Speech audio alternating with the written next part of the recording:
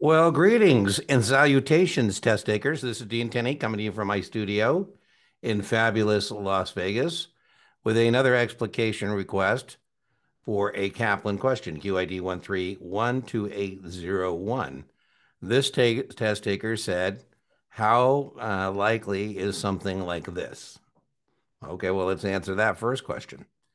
An aggressive investor buys ABC stock with a beta 1.7.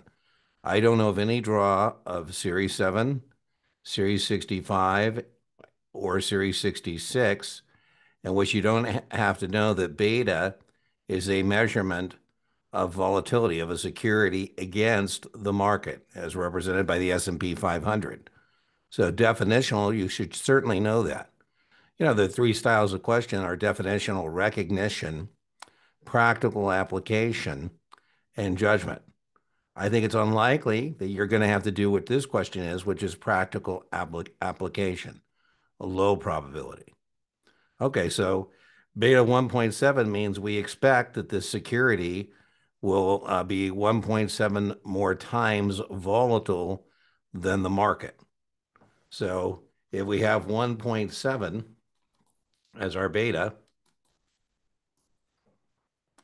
let me get a bigger font for that.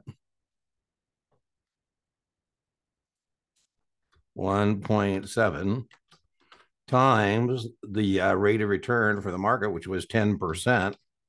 My expectation would be that this security would return. My expectation would be 17%. Okay, let's start there. ABC's return was 12. So let's put this here. That's my expected return. Whoop. And here it says that we only got 12%. Now for all test takers again. For all test takers, Series 7, Series 65, Series 66. I would definitely know the definition of alpha. A very popular website is called Seeking Alpha, excess returns. And, you know, alpha can be either positive or negative. And again, on all those exams, I would know alpha is excess of beta, but it can be a negative number. So, you know, somebody who doesn't understand this is going to say, oh, man, I made 12% and you actually underperformed.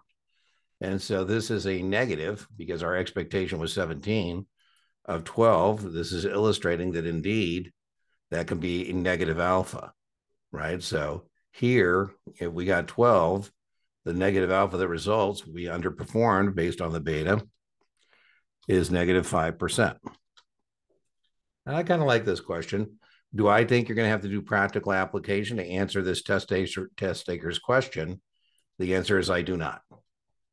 Do I think you need to have a general understanding that beta is a measurement of volatility on all the exams? The answer is I do. Do I think you need to know that alpha is excess return? It could also be under. It doesn't have to be positive. The positive alpha would be better.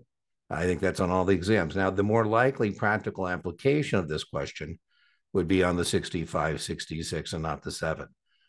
Oh, well. Anyways, hope you found that helpful. Hope that answers your question about, is this testable? Beta is certainly testable in terms of recognition. Alpha is certainly testable in terms of recognition. Very low probability. You're going to have to do practical application regarding beta and alpha. Lower probability on the 7, very low probability on 65 and 66, but there is a chance.